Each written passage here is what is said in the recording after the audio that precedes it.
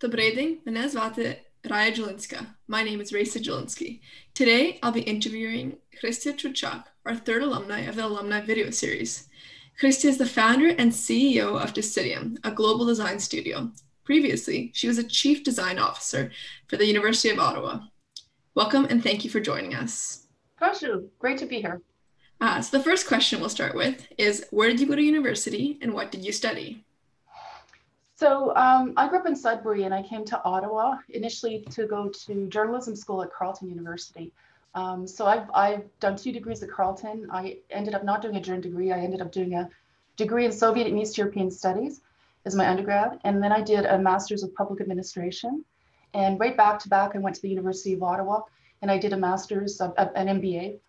And then a few years later, when I was working, I went back to school part-time to the University of Ottawa again, and I did a Bachelor of Visual Arts. So our second question is, what was your involvement in SUSK? I pretty much did something about everything in a lot of different roles. I was introduced to SUSK through a friend of mine that I met my first month in university, and that was the Carleton USK Club. So I got involved in USK and I loved it because it really, it was a big tent. Like, it didn't matter where you came from. It didn't matter whether you spoke Ukrainian or not, or whether you were part SUM or PLAST or whatever. The community was open. And so I think that's one of the greatest strengths that SUSK has, is that openness and that willingness to embrace anyone who wants to play.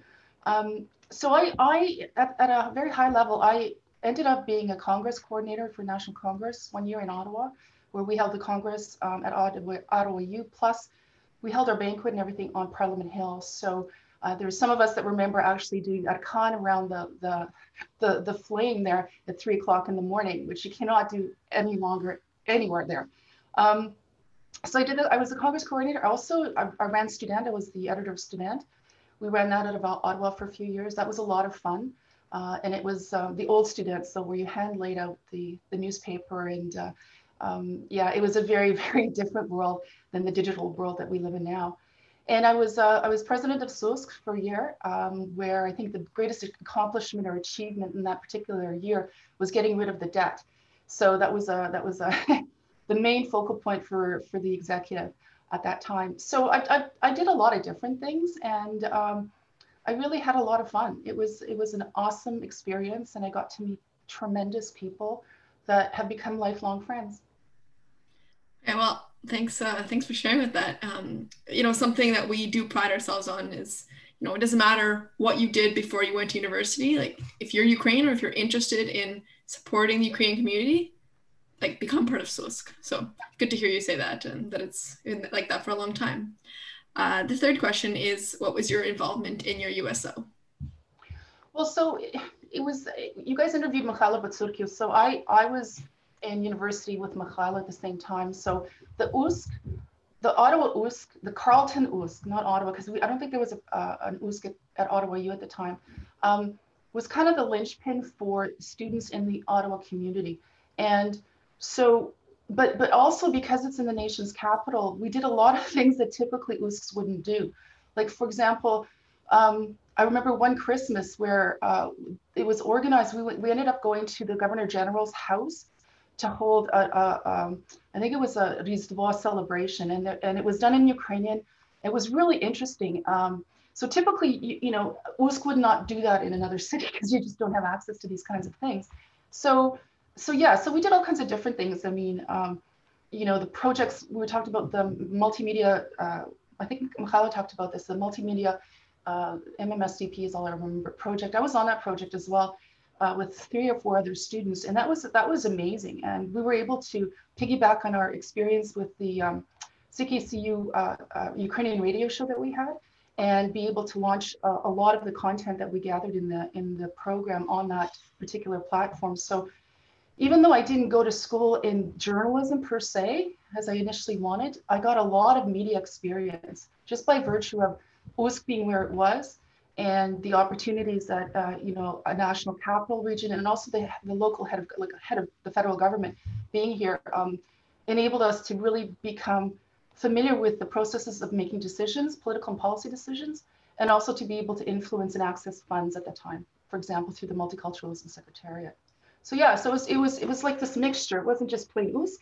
It was USK plus SUSK, and then the Hromada all rolled into one. Oh, I mean, it sounds like I should have gone to school in Ottawa because it sounds like very interesting opportunities. And the next question is, what is your current occupation? So on May 1st, I launched my startup. It's called Acidium, and I use design philosophy and a set of processes, including Lego, to help people solve problems. And so I launched this after a career in the federal public service where I did a lot of different things. I was a trade negotiator on the original NAFTA deal. I worked in fisheries. I ran a gas pipeline agency for the government of Canada. I worked in the Prime Minister's office, all kinds of stuff. So it was a really very kind of crazy public service career. And in the last few years, I did Science and Economic Development Canada.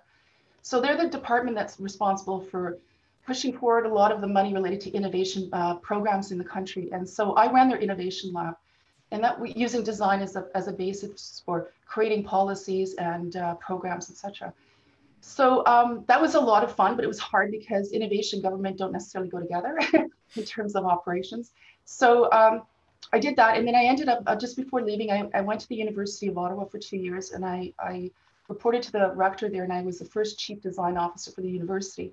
And it turns out I was the first chief design officer in the country at a university. So I used the same skills and tools I had in my lab, and I brought them to the university environment. So in that case, I helped them, we used Lego Serious Play as a way to reimagine what the university would look like in 2030.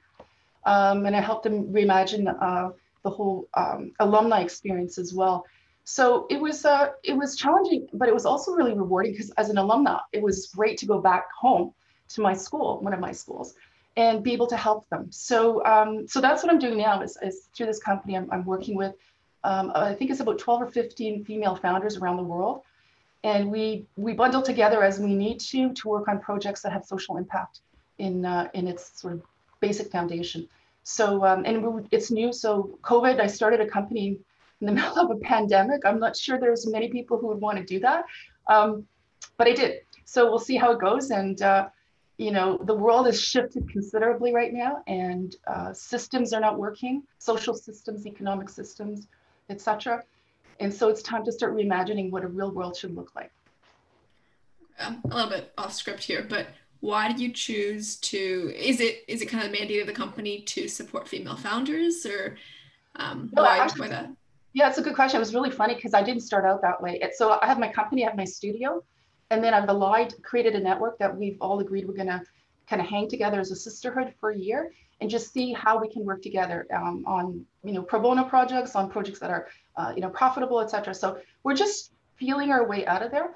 But it was funny when I was looking at, because I realized very early on, you can't do things yourself, right? That's one of the lessons SUSK taught me as well, is you can't do things yourself. You need a posse, you need a group of people around you that you can trust, family, friends, etc.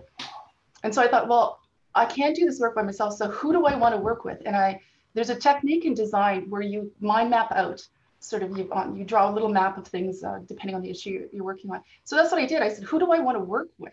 And I mind mapped out, drew this mind map, and I looked at the end of, this took a few days. I looked at it and it was all women. And they were all women founders in Pakistan and Australia, across Canada. And I thought, okay, I have nothing to lose. I'll pick up the phone and we'll have a chat and see if, you know, they're into developing this kind of a network. And I tell you, I was floored. It took me less than 30 seconds to get into it. And people were saying yes. So we're going to try it. We're trying it now. And it's not easy. Time zones are not easy and great. But I've been told by many people that there are very few organizations, female-led companies or studios in this case, that have deliberately created a network of female founders who are all very bright and smart and different, but have a leading edge in terms of what they bring to their space, their design space, and trying to work together. And it's very appealing from a diversity perspective, but I just think it's really smart business, bottom line. So yeah, so that's what we're trying to do. I think I definitely agree with that. From what I've seen in kind of the career trajectory that I'm going on, it's pretty male based, and think like understanding the need for female empowerment and females in positions of power, such as like, even like boards. I've seen that it's very important. Yeah, and it takes a lot of chutzpah to get to a stage where you're comfortable and you're confident enough just to do it. Because it's very easy to talk yourself out of it, whether you're a guy or girl, it doesn't really matter. Like it can be very easy to talk yourself out of things. But if you find that sort of fortitude, and I would say SUSK gave me a lot of this as well, the confidence moving forward, the ability to work and try, experiment with so many different activities, whether it was laying out students in a parliamentary hill office of an MP, which we did over a weekend, to to organizing the first Ukrainian major lobby campaign in the country, which was the Dzulynsky Commission lobby that SUSK did in 1980, I think it was 1986, where we brought in 25, I think it was, students from across the country. And I organized this with two of my fellow SUSKites here in Ottawa. And we had student teams pulled together based on a whole bunch of different analytics at that time, analysis in terms of what ridings they represented, their political views, et cetera, and created these teams, booked appointments with MPs and cabinet ministers. And for that week, those SUSK teams went out and talked to MPs and cabinet ministers about the SUSK position in terms of war criminal extradition. And this was the first time that the Ukrainian community ever did such a large and expansive lobby, let alone a lobby on an extremely difficult, sensitive political issue. And I'm very proud of that. Like, not many people realize that, but the students in SUSK who went through that program, they're some of the movers and shakers in the country, politically, in the banking industry, in the arts. And so that's the kind of experimentation and openness and opportunity that SUSK can offer if you're willing to step up and take it. And so I think that's a really unique aspect of what's, at least in my generation, what SUSK offered. We did not have an immigration from Ukraine coming forward, repopulating our student body. It was us. It was Canadian students. And so our focus was very diverse, if I can say it that way. It wasn't just advocating for human rights in the Soviet Union, which we did, and we protested in front of the Soviet embassy at the time in Ottawa. Again, some things that you couldn't do if you were in Calgary, but because we were physically in Ottawa, you were able to do that. I remember having students bust in from Toronto and from Hamilton to come and protest with us. So it was that set of issues was particularly interesting and passionate.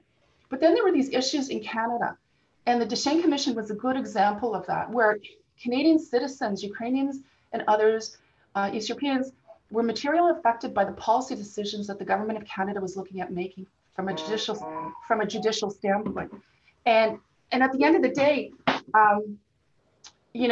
having a voice that could resonate and cut through the noise on something that was that difficult, an issue, and that passionate of an issue, and also really hard emotionally for many people, was to be able to say, no, we have a voice. This Ukrainian student movement has a voice.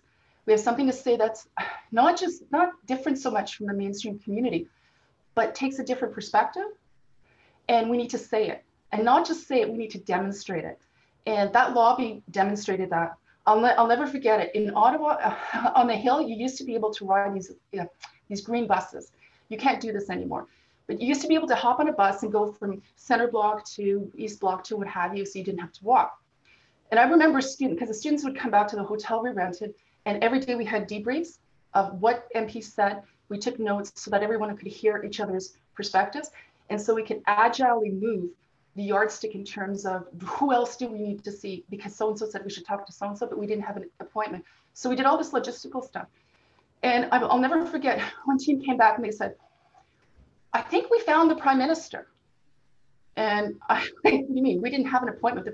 No, or the leader of the opposition. I think we ran into him on a bus, on one of those little buses. He had heard about the lobby from his colleagues and asked the students to come back and make an appointment with them. So the impact the students had within 3 or 4 days of being on the Hill was they plastered Parliament Hill and all the MPs' offices. Virtually, I think it was, when we last counted, if I remember correctly, almost 85 to 90% of those MPs met with a team of Ukrainian Canadian students from SUSK to discuss a really tough issue. So for me, the Deschênes lobby and that experience and that camaraderie and those lifelong friendships, especially from that experience, showed me the power of what Ukrainian students could do, students in general, Ukrainian students in this case particularly, could do when given the opportunity and seizing it. So a little bit long on that, but I think it's important to understand that was a huge, huge, huge step in the Hromada. And I haven't seen a step like that, not just from SUSK, but from the Hromada since then. It's very interesting.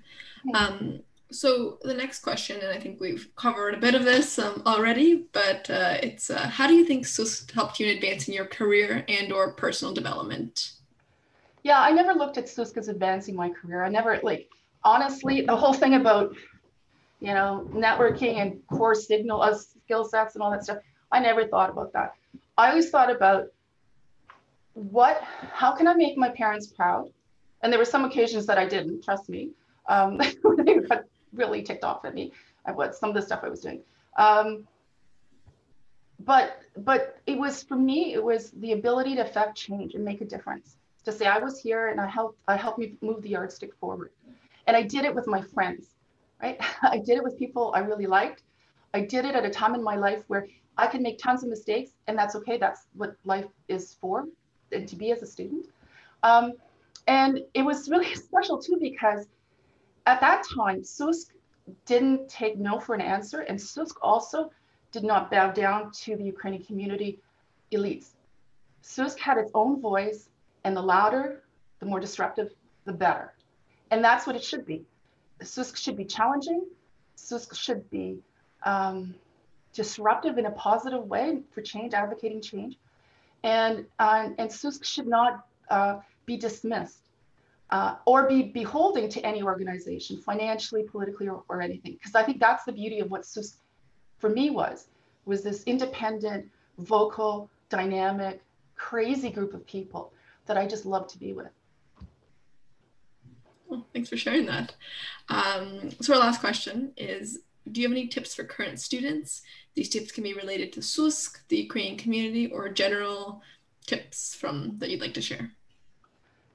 Yeah, why don't I'll use an example because it's probably better illustrated wise. So I think it's important to be able to seize opportunity when it comes by. And sometimes that's hard to find and to notice, but that's what I try to do with SUSK.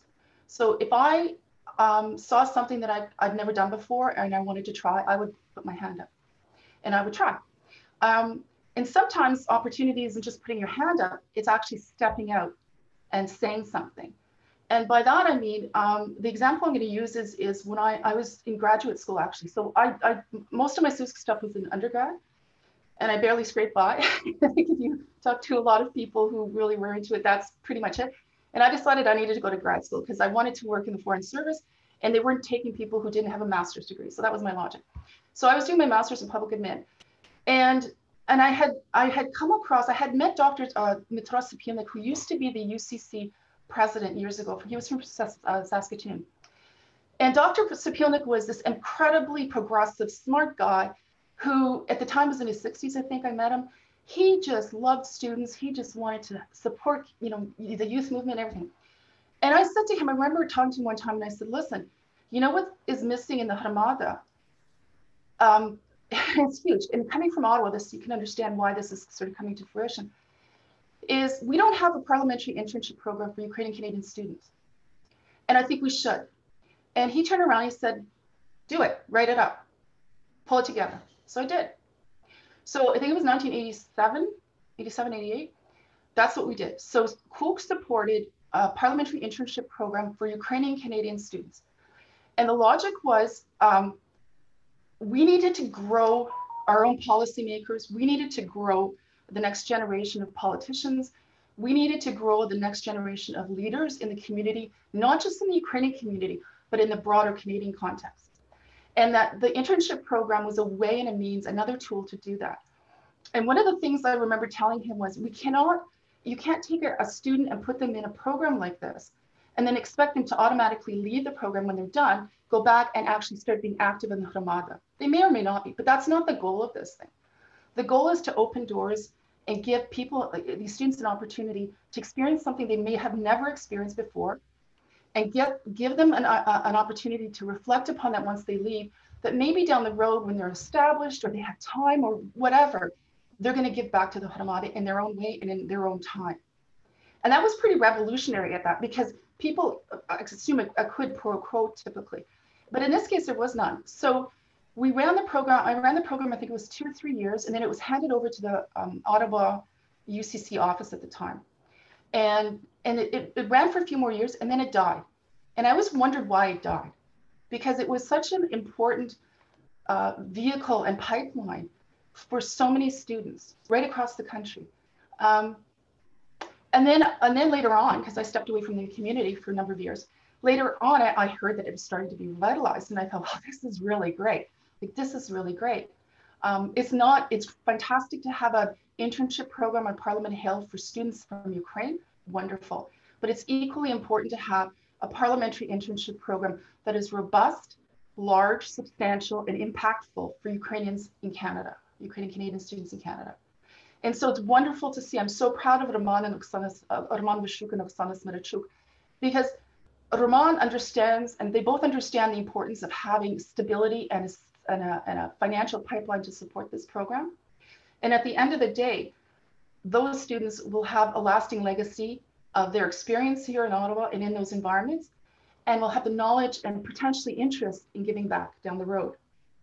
So at the end of the day, what does SUSK, why does this matter? I think SUSK gave me the chance to create relationships that are lifelong lasting. It gave me the opportunity to experiment and learn confidence. And it also underscored the ability to be bold, and bold thinking, aspirational thinking, and then bold doing. And I just think if anyone has that opportunity to go through some kind of experience of that nature through SUSK, through an organization, SUSK would be it. Oh, дуже дякую. It was great to hear from you, and I'm sure others will enjoy hearing about you and your experience as well. Slava Ukraini! Героям слава! Дякую.